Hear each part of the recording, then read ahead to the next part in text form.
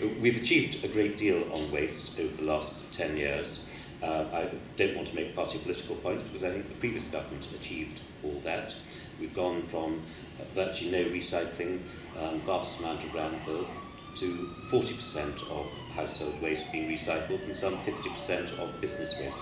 Now, we obviously want to go far beyond that and do far more, and that's why, as part of the coalition agreement, as part of our business plan, we agreed there would be a review of everything we do in waste that we announced a year ago, and we produced our waste review in June of this year, a month ago.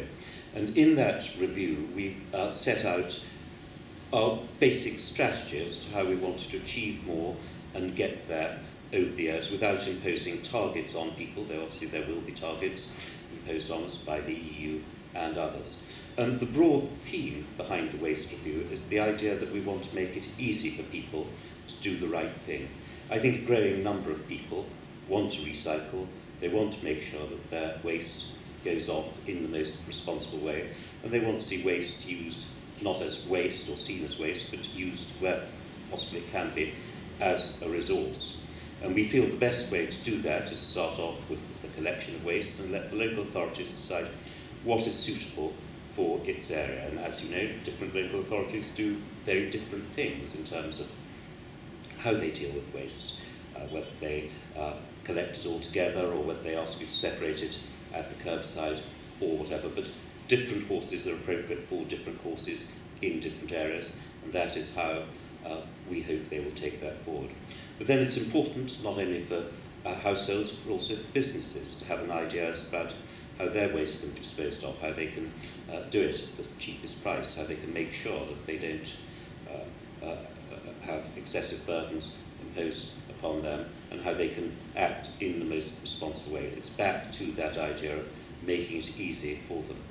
I suppose that idea of making it easy for them brings me on to the whole subject of litter, because it was Bill Bryson in his campaigns to deal with litter who talked very much about the idea that with litter you want to make it easy for people. I provide the appropriate number of bins, provide segregated bins so they could put the wrapping in one, the food waste in another, and the tin cans in a third, if that was appropriate. So again, it's pursuing a policy of carrots rather than sticks. Though I suppose you could say that there might come a time when, if the carrots don't work, the threat of a stick might be a way of taking things forward.